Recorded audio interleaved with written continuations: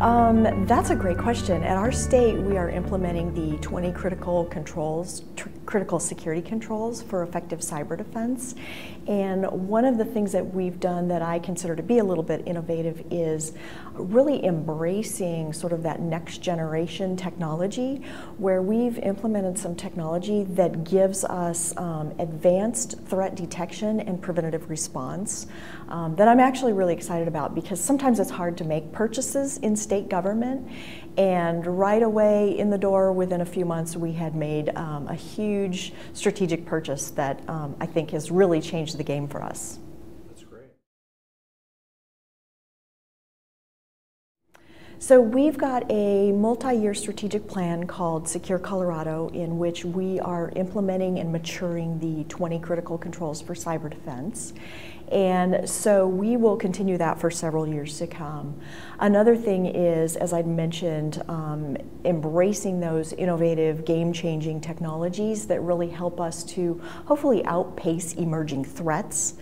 And then lastly, we're really focusing on implementing or creating better visibility into our environment, event correlation, so that we're better prepared and able to detect and respond to security incidents.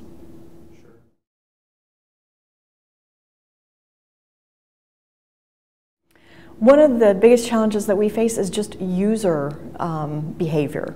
So for instance, users are often clicking on links that they shouldn't, even though we tell them over and over and over. Another thing that they do is they share data that shouldn't be shared. And so really we're trying to build in some of those safeguards to keep users safe and secure. So preventing malware from being able to be installed, implementing encryption for sensitive data that's automatic, implementing rules that would alert the user that they're sharing outside of standard procedures, all of those things just to help the users fail safe.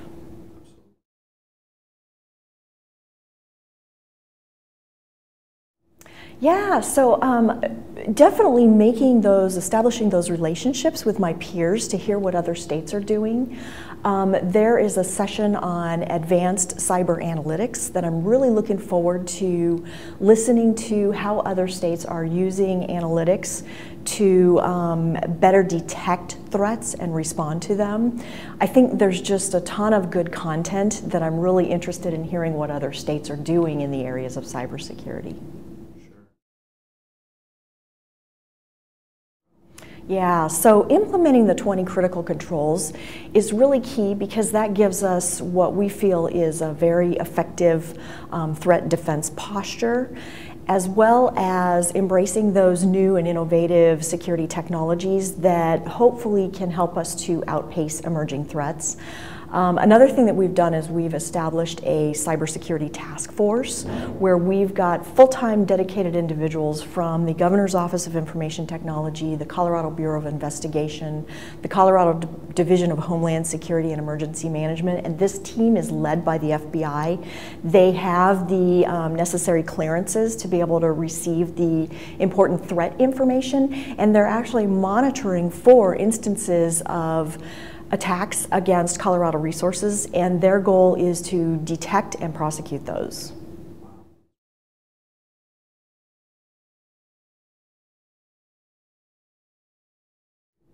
Yeah, that is a great question, and I'll tell you what we're doing in Colorado is we have a monthly meeting in which we've got a bunch of the local and state government meeting to share threat information and best practices, as well as we've got local federal partnership as well, from Secret Service, from the FBI, from the National Guard, and we're just meeting on a monthly basis to share information. That's kind of how we're doing it locally in Colorado.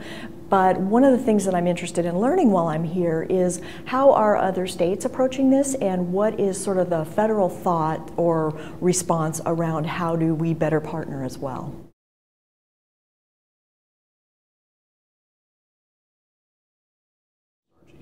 Yeah, sure. So like any state government, we have a lot of sort of leftover legacy equipment that, you know, is kind of end of life and difficult to manage because we have so much varied types of it.